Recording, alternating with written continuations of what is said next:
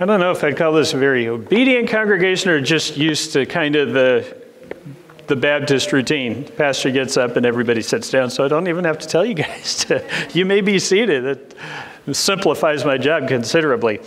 So, again, it's good to see everybody this morning.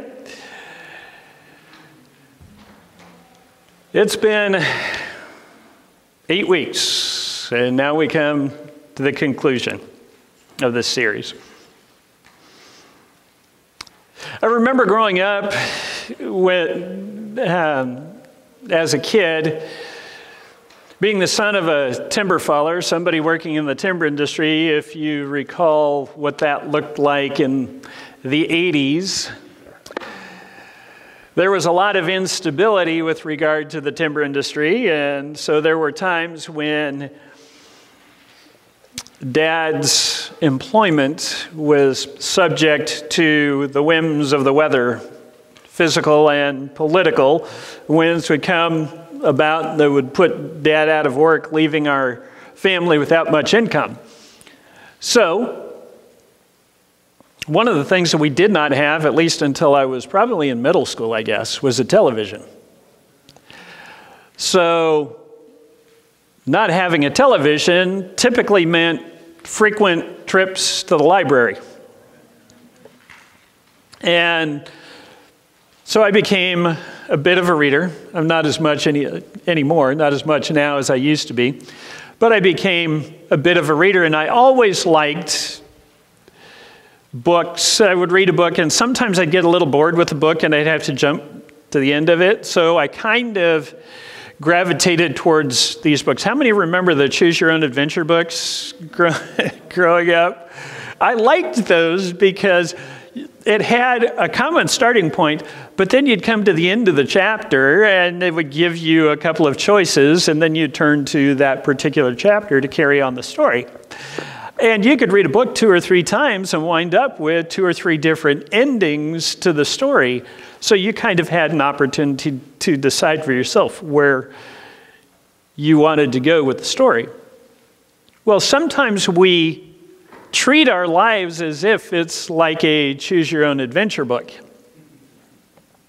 For us, the starting point is when we are born, and depending on the decisions we make, we get to choose our own ending. We get to choose how our ending would be. However, the Bible communicates to us a very different story. We are not the writers of our stories. We are but characters in a larger narrative that is called the gospel. The author of the story is also the protagonist in the story. In this grand epic, the subject of the story is our triune and omnipotent God. He created all things from the beginning, and He created them to be good. This relationship was reflected in how mankind related to one another and to creation as a whole. However, through temptation and deceit, with the help of the serpent, sin entered the world, and as a result, humanity came under the judgment of God. Death and disfellowship were the result, and rather than harmony, man came into conflict with God and with one another. We saw all of this in Genesis chapters 1 through 3. Through the prophet Isaiah, we saw that humanity could no longer stand before a holy God. Just a glimpse of God's unveiled holiness would magnify our own sinfulness to the point that we would call down curses on ourselves and perhaps bring us to the point of repentance. Yet through Isaiah, we also saw that this same holy God prepares a way for people to be redeemed through the most unlikely of saviors. He would be completely sinless, and yet He would willingly die in the place of those who deserved judgment in order to redeem them from their sins. In Romans, we saw that this redemption begins with a point-in-time declaration of justification. And this declaration is not just simply a wiping of the slate. It is something that cannot be earned by our own efforts. It's Christ's righteousness in place of ours. And it is received not by works, but by faith. And hence, Jesus Christ, whose righteousness becomes ours, is this unlikely Savior that Isaiah talks about. So, as we are declared to be just, we begin this process of transformation into what we have already been declared to be. This process that we call sanctification.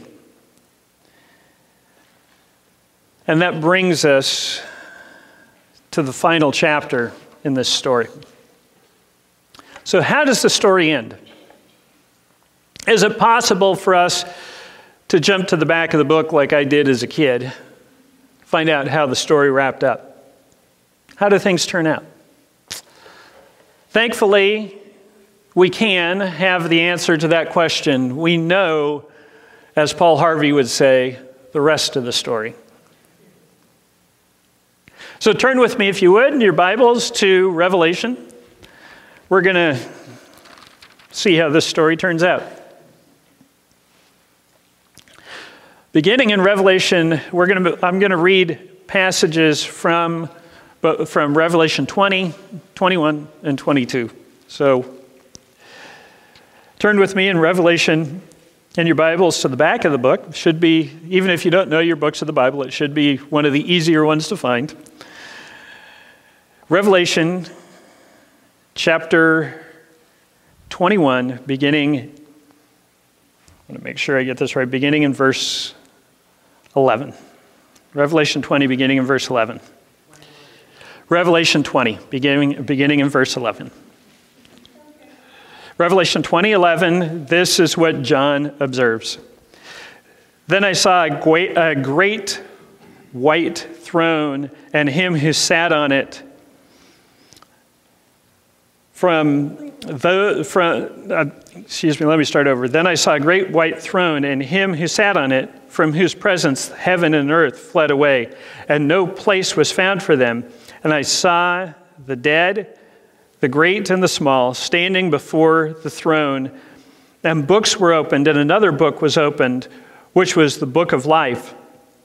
And the dead were judged from the things which were written in the books, according to their deeds.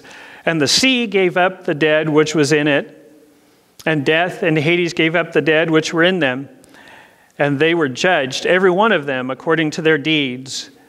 Then death and Hades were thrown into the lake of fire. This is the second death, the lake of fire. And if anyone's name was not found in the book of life, he was thrown into the lake of fire.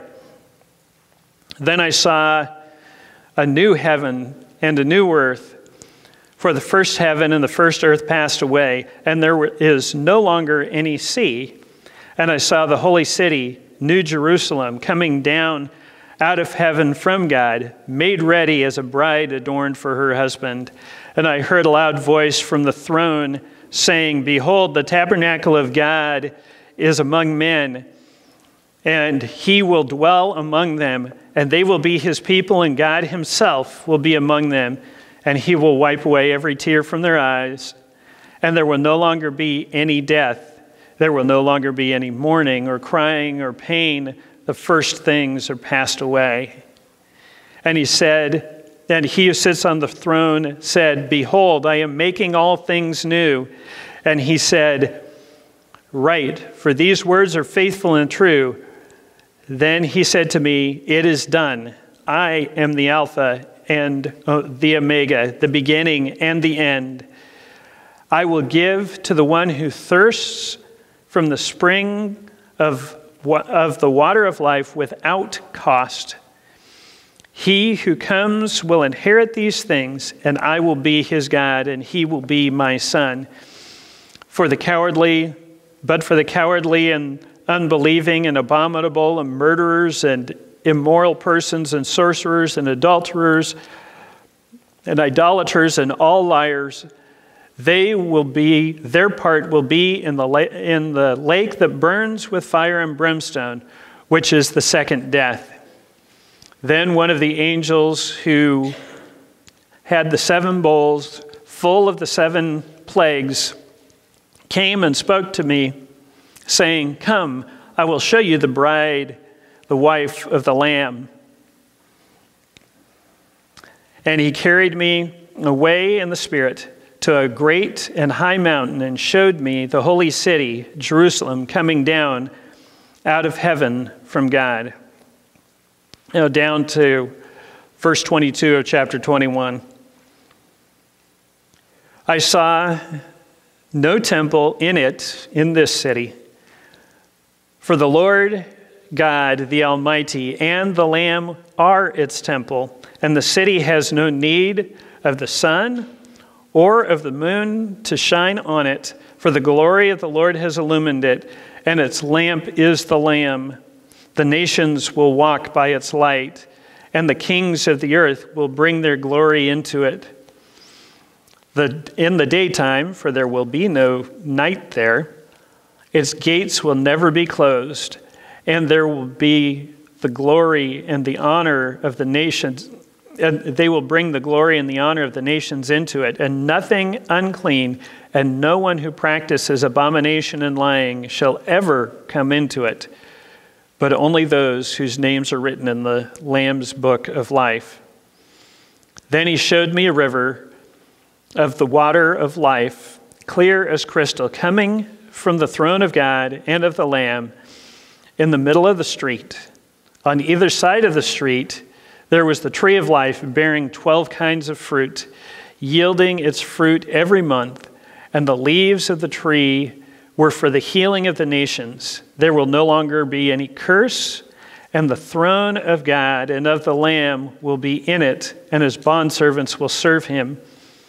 They will see his face, and his name will be on their foreheads, and there will no longer be any night, and they will not have need of the light of a lamp, nor the light of the sun, because the Lord God will illumine them, and they will reign forever and ever. Let's pray. Dear Heavenly Father, I pray that as we get into your word this morning, that you would just open up our eyes to get even the slightest hint of a glimpse of what awaits us. Help us to understand where we stand, where we will stand, because of your grace. In Jesus' name I pray, amen. So over the past few weeks, we've talked about the tenses of salvation. We've talked about the past tense, which is justification, that we have been declared righteous. We talked about the present tense, sanctification, being made righteous, being transformed into what we have already been declared to be. However, if God is the grand subject of the gospel, then we must realize that although we are the objects of the gospel, the objects of this glorification, in some sense, we are not the only ones that are being glorified. Rather, God is. We understand that glorification, best understood, realizes that the gospel culminates in the demonstration of God's glory. So at the end of all things, how is the glory of God revealed? I think we see this in several ways. First of all, God is glorified in rendering judgment on the living and the dead. We talk about good news. This doesn't necessarily seem like good news, but it is. Here we see the culmination of all things. The sovereign of the universe is rendering his final verdict. The grand subject of the gospel narrative is bringing the story to its close and is wrapping up all of the details. When we read a book, we always want to see how all of these details wrap up. And here we see it taking place.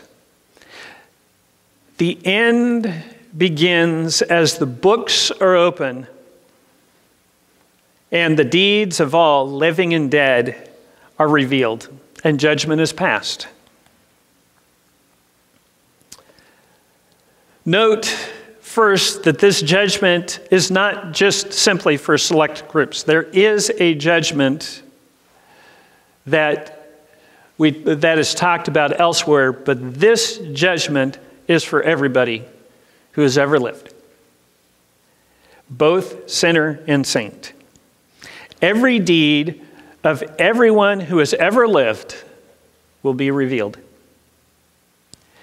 Because everything that we do, everything that we have done, everything that we will do is being recorded in these books. Jesus says in Matthew, either make the tree good and its fruit's good, or make the tree bad and its fruit bad. For the tree is known by its fruits. Talking to Pharisees, he says, you brood of vipers, how can you, being evil, speak what is good? For the mouth speaks out of that which fills the heart. The good man brings out of his good treasure what is good, and the evil man brings out of his evil treasure what is evil. But I tell you that every careless word people speak, they shall give an accounting for it on the day of judgment. For by your words you will be justified, and by your words you will be condemned. Now, the context here when Jesus is talking about justifying is not our ultimate justification. It's not the being declared right with God. We will be viewed, we will be assessed, judged as right, and judged as wrong by our words. Looking back in a few verses, if you look back in this context, Jesus is making a comment about the ultimate rejection of the Holy Spirit. This is the chapter in which Jesus talks about the sin, the unforgivable sin, the blaspheming of the Holy Spirit, which I take as being the ultimate rejection of God. If we continue to reject the work of the Holy Spirit in our hearts, as reflected by our speech, we will stand ultimately condemned. At the end, both sinner and saint will be judged by their deeds. This is the handing out of eternal rewards. So what are those eternal rewards? We see this also in this context. This judgment is both to eternal life and to eternal death. In the midst of all of the books being opened, there's one book that's specifically mentioned, and that is the book of life. In this book, we see that not only is the judgment for both sinner and saint, but it is also to eternal life and eternal death.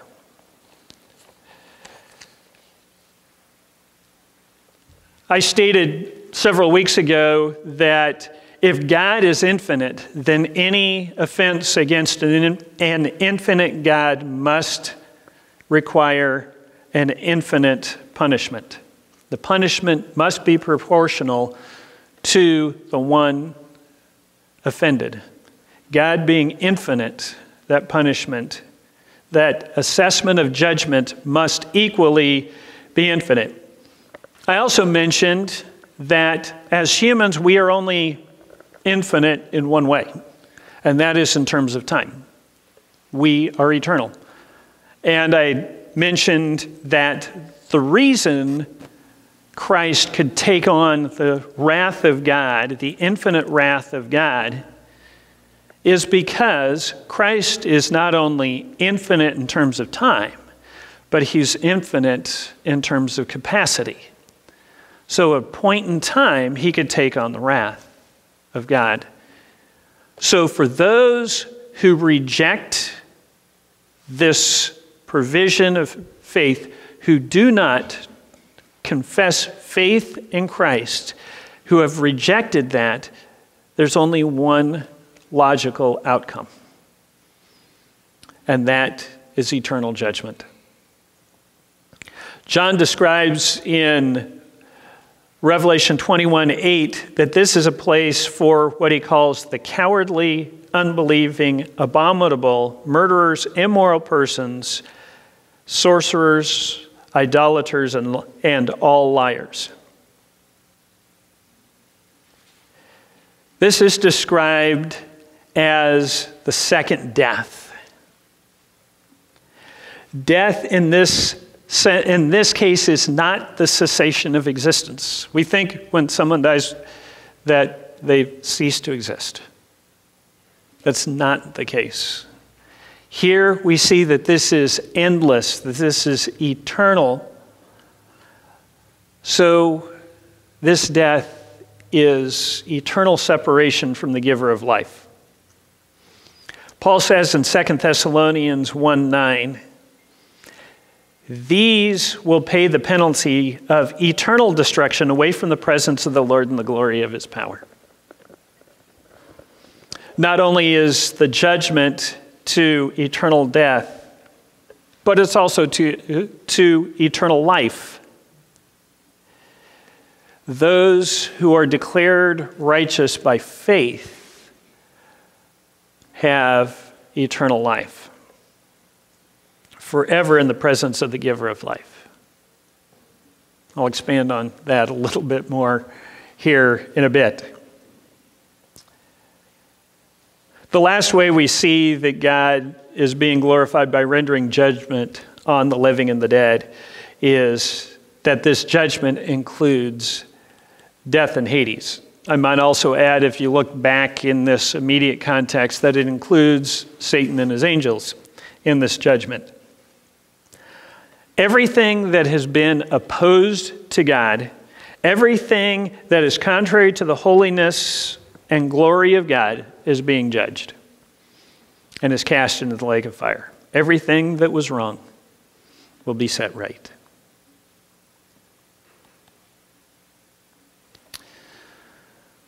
We do see that God is glorified in another way. One thing that's repeated several times throughout Scripture is the impact of sin on all of creation.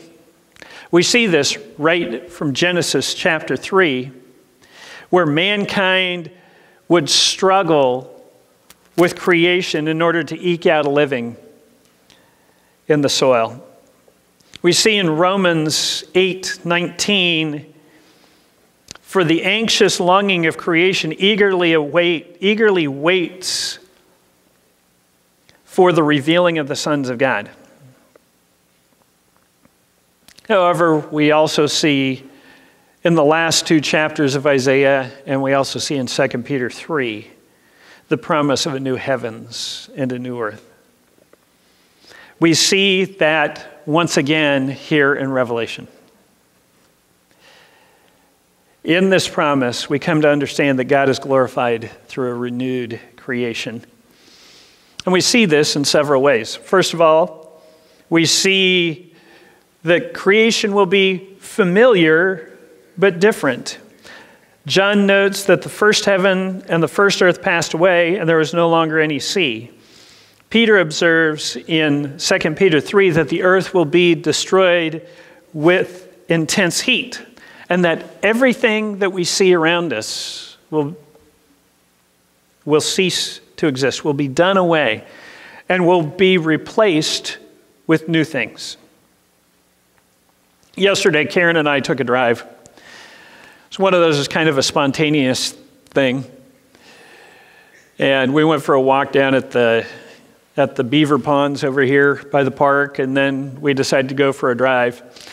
Well, the drive didn't turn out to be much because, as you recall, yesterday was not exactly the most conducive for viewing. So we had driven up through some of the hills, some of the back roads, and it was some thick fog going up over the hills. And eventually we made our way to my in-laws' house. We surprised them, showed up there. It's the first time I'd been there since the fires. And during that time, my father-in-law had replaced the deck on the back of his house. And so I wanted to see this new deck.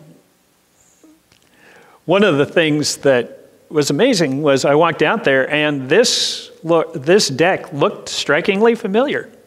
It was the exact same design as the old deck. It had railings, it was the same height off the back, off the second story, and the stairs into the backyard followed the exact same path as the stairs from the previous deck. He had completely replaced this deck, brand new deck that was more durable, more enduring, because the old one was rotting away. So it is with this new heavens and the new earth. It's going to be familiar but different. There are going to be things that we are going to recognize, but it is going to be a universe that no longer is corrupted and decaying. God will renew the universe and replace it with one that is familiar but different.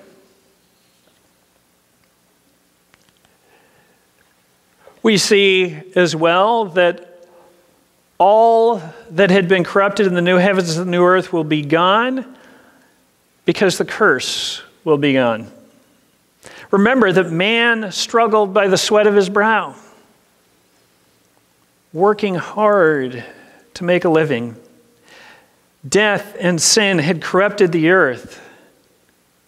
And Paul reminds us again in Romans 8, for the creation was subjected to futility, not willingly, but because of him who subjected it, in hope that the creation itself will also be set free from its slavery to corruption into the freedom of the glory of the children of God.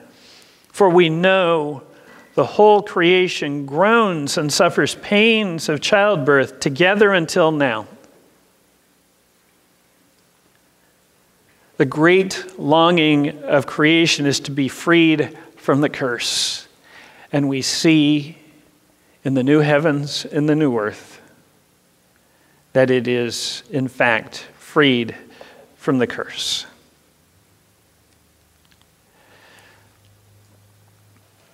One more difference will be the absence of the sun and the moon. Now, during the winter times here, we kind of know what it's like to live without a sun or a moon.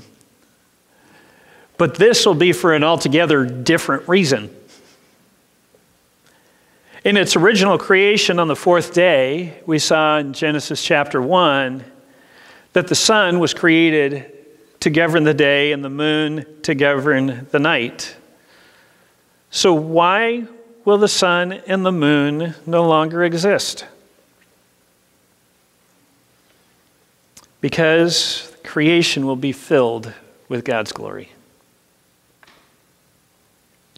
We already see a glimpse of that in Psalm 19, where David writes that the heavens are telling of the glory of God.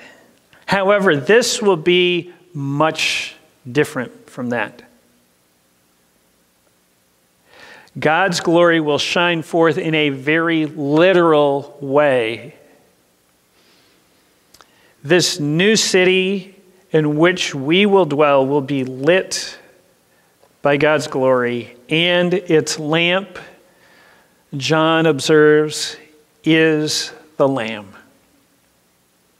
The same glory that caused Isaiah to fall on his face, calling curses upon himself, will now be the welcoming and illuminating light in this new holy city. No need to fear, no need to stumble, because the glory of God will be the light of our eternal home.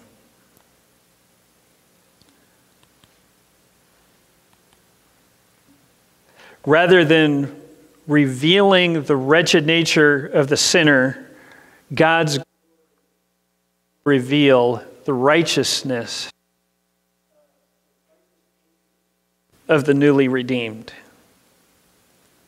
You see, God is not only glorified in rendering judgment on the living and the dead, and not only is God glorified in renewing creation, but God is also glorified in redeeming and restoring his people.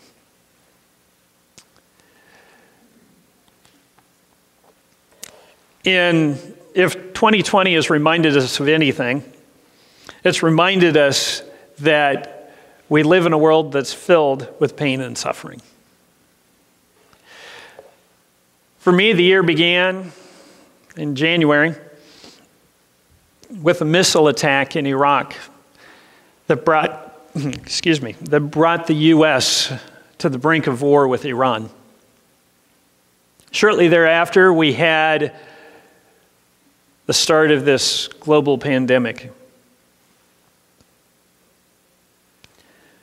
We've heard stories of hospitals filling up. Early on, we saw a high death count in the Northeast. People contracting the COVID virus in various degrees.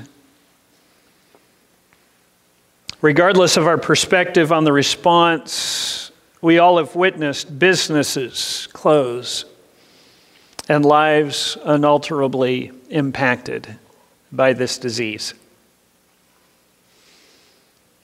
Add to this those who are suffering in other ways, conflicts in relationships, the devastation of wildfires, the stress of the election, and on it goes.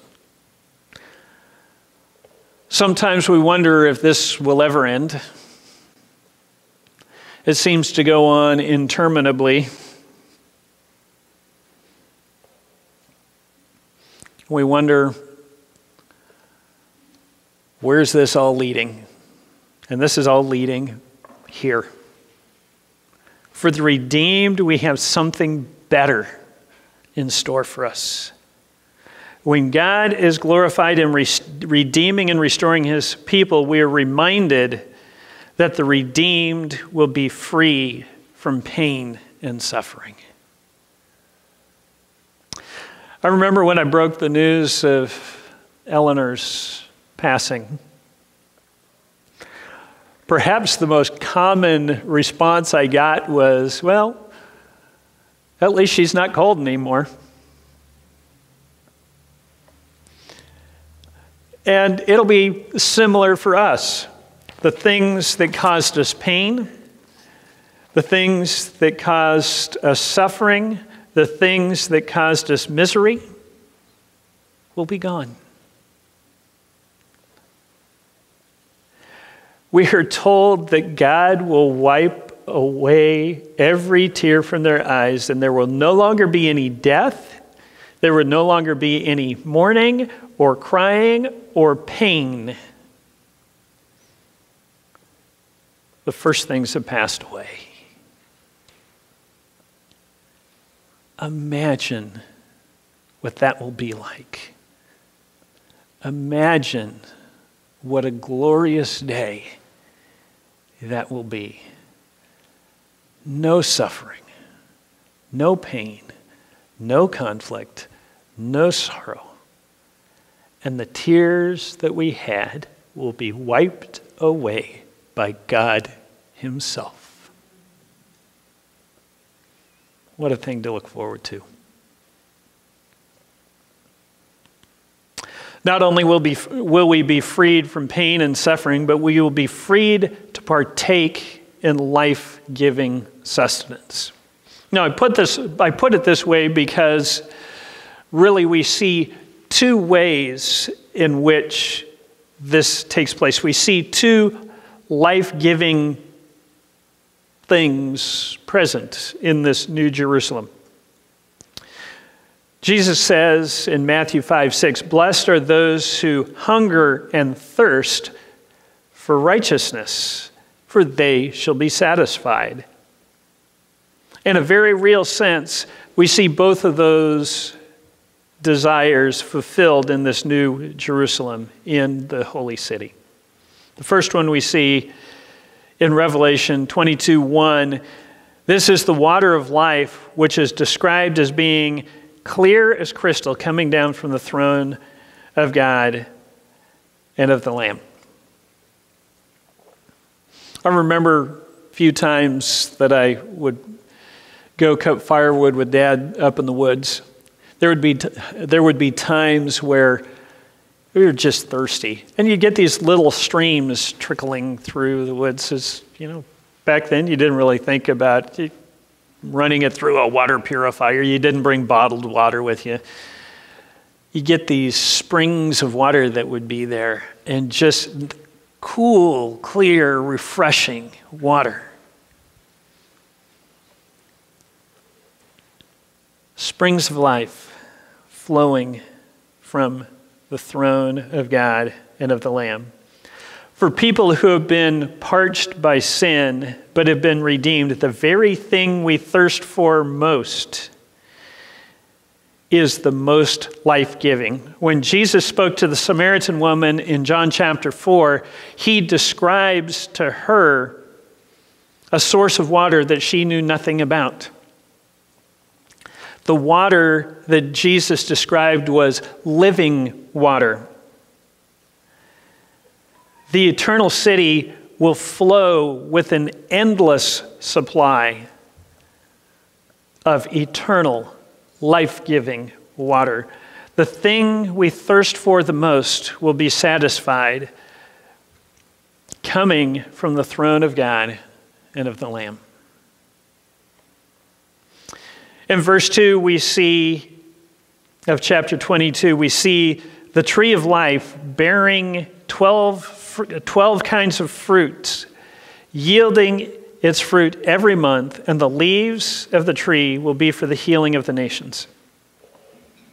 Now, if you recall back in Genesis chapter 2, Genesis chapter 3, the tree of life was present. Now, initially, before they had disobeyed God, Adam and Eve had the opportunity to partake in the tree of life. But by one act, partaking of the one tree that was forbidden, the tree of the knowledge of good and evil, God stepped in and through the cherubim blocked the approaches to the tree of life. Humanity no longer had access to its life-giving fruit. Yet, here in the new city, once again, we see the tree of life. We have the opportunity to access its healing and sustaining properties in the holy city. What humanity had been driven away from, the redeemed are now invited to partake of. What had been present from the beginning is now restored. We will eat and drink not because we need to, but because we desire to, and it is a desire that has been redeemed as well. All the things that we hungered and thirsted for in this life, the righteous things of God, will be satisfied in the most complete and glorious way, because the redeemed will be freed to partake of its life-giving sustenance. Finally, we see that the redeemed will be freed into the presence of God. Throughout these 3 chapters, we see that God is renewing and restoring everything. Everything that has been corrupted by sin, God is renewing. All of this is taking place so that those who had been redeemed might once again be able to be in fellowship with Him in His very presence. So when we come together to worship, we come together in a place like this. We come together in churches, in cathedrals, in chapels. Imagine, however, a city where there wasn't such a place. Imagine a community in which there was no place to gather for the purpose of corporate community worship. No central location. No physical building where people would gather. Now, at a minimum, we'd probably think, oh, that's odd. You can go just about anywhere in the world and find some place of worship of some type.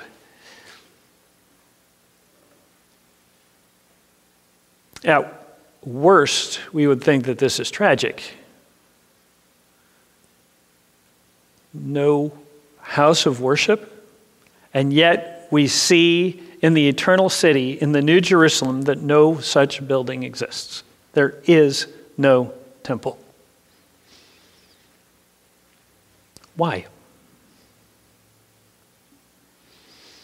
Because there is no need. Revelation 21:3 says, "Behold, the tabernacle of God is among men, and He will dwell with them, and they shall be His people, and God Himself will be among them."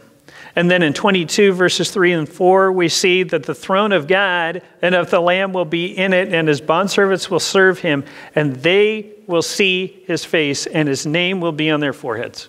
I could talk about that last phrase a little bit, but I'll defer that for another time. All throughout Scripture, we are reminded that no one can see the face of God and live. Right now, if any of us, as we are right now, were to see the face of God, we could not. We could not see the face of God and live. However, in this New Jerusalem, we now see that God will dwell among men, and the redeemed will see His face. What will that be like? Have you ever wondered? Have you ever spent time wondering what it would be like to see the face of God? I think the closest that I could come to is, I don't know if you've seen videos online of people who have been colorblind, and they have these special glasses that they make. I remember seeing one, and I believe the guy was a military veteran. He was retired, spent his life in a variety of occupations, but his adult children got him a pair of these glasses.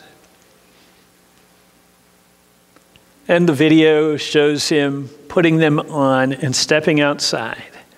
And for the very first time, he got to see the American flag in its full color. And he started crying. Take that emotion and magnify it exponentially.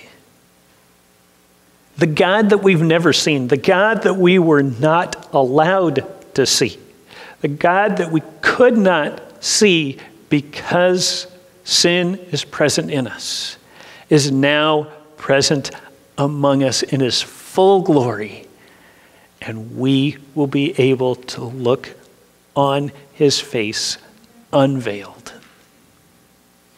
The thing that we desire the most, our deepest longing of our hearts, corrupted as they have been by sin, yet redeemed. The deepest cry of our hearts, the deepest relationship for which we were created, we now see fulfilled. Not with the glimpse of the backside of God as Moses experienced, but rather the full, unveiled, eternal view of the face of God. All barriers have been removed, all obstacles broken down. No more hindrances remain. We shall behold him.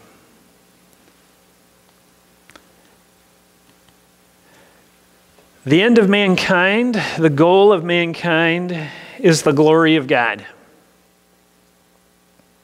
In experiencing the glory of God for all of eternity, we will discover that we have need of nothing else.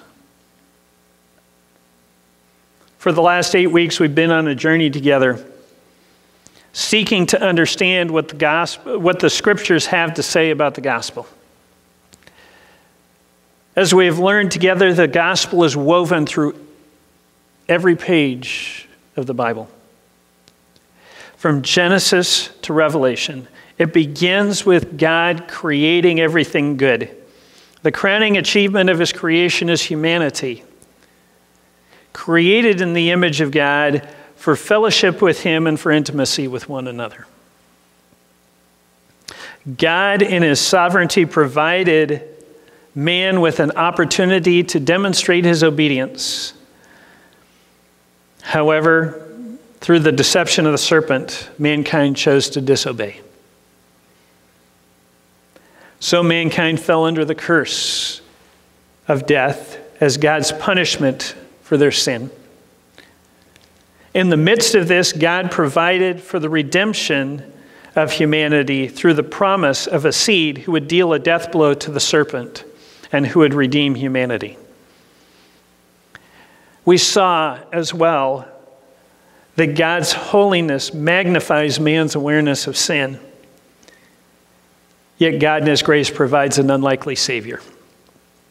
Jesus Christ, God the Son, who would die in our place, the righteous for the unrighteous, so that in his death we might be made alive.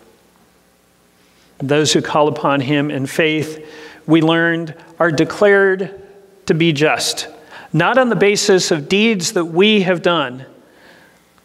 We must acknowledge what God already knows, that we are sinners, rightly deserving of judgment.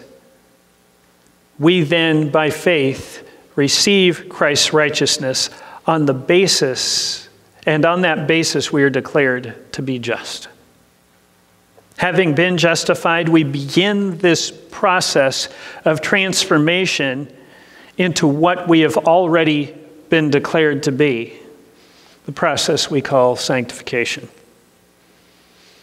Here we experience a renewal because the Holy Spirit has been poured out into our hearts, and we are able to call out, to cry out, Abba, Father.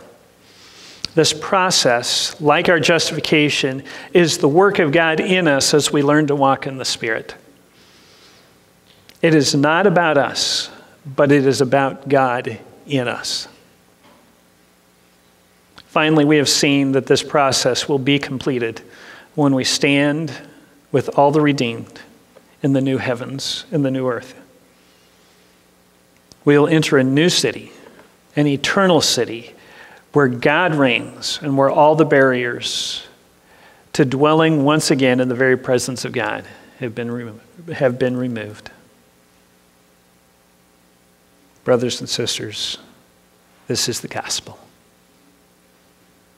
And the gospel culminates in the glory of God. Let's pray. Dear Heavenly Father, we thank you for this good news. We thank you for this gospel.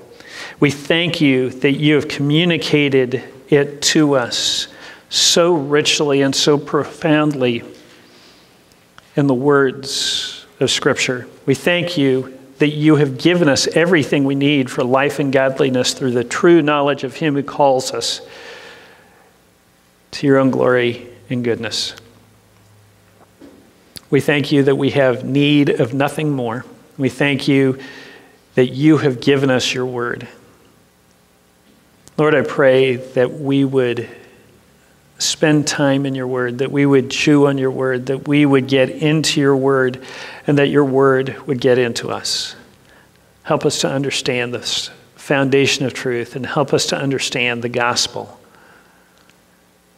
And Lord, I pray that you would work in us to transform us into who we've already been declared to be.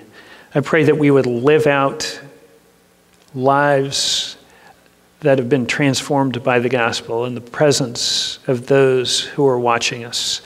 I pray that you would give us a hope and that you would give us the ability to respond to the reason for that hope with gentleness and reverence. Lord, I pray that this gospel would not just remain in this room, but that it would go from here into our neighborhoods, into our community, into our state, our country, and our world, that we would see lives transformed, and that we would stand for righteousness, that we would hunger and thirst for righteousness. Lord, I pray that whatever the future holds in this life, that we would have a confidence of knowing whose we are and where our home truly is. Thank you for the good news of the gospel and for your scriptures that lets us know what it is in truth. In Jesus' name I pray. Amen.